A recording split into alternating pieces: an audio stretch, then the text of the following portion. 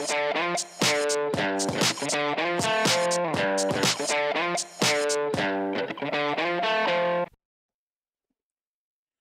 everybody, welcome to Elementary Classical Mechanics, the subject where observing the universe suggests new mathematical and computational approaches that can literally transform our way of modeling and predicting any aspect of the world.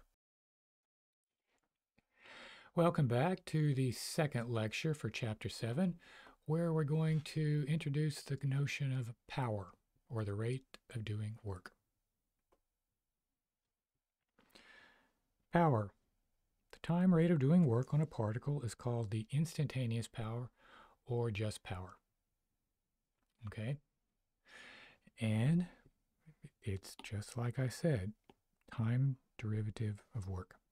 So there's another slick way of writing this.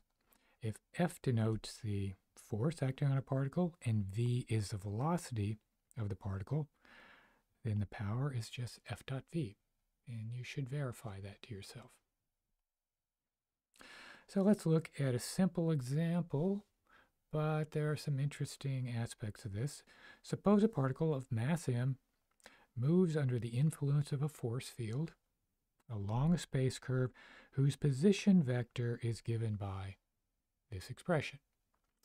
Find the instantaneous power applied to the particle by the force field. So I didn't give you the force, right? So how are you going to get this? Newton's second law. You have the position vector, you differentiate it twice, you get the acceleration, multiply it by m, and you have the force. So that's an interesting point, an important point. If you know the motion, you can infer the force.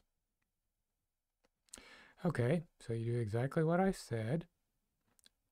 Differentiate once to get the velocity. And we need that. Differentiate twice to get the acceleration.